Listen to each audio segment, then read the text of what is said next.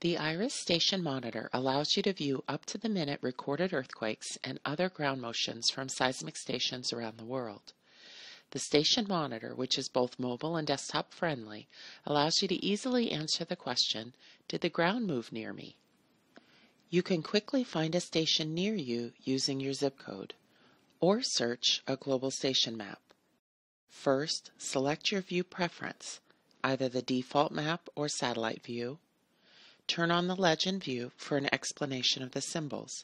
The blue, yellow, and red symbols refer to the number of stations in that regional cluster. Red has the highest number. Each time you click on a symbol, it zooms into that region. Station Monitor provides access to continuous real-time ground motion from hundreds of locations around the globe. Once you select a station, the new screen shows the past 24 hours of data.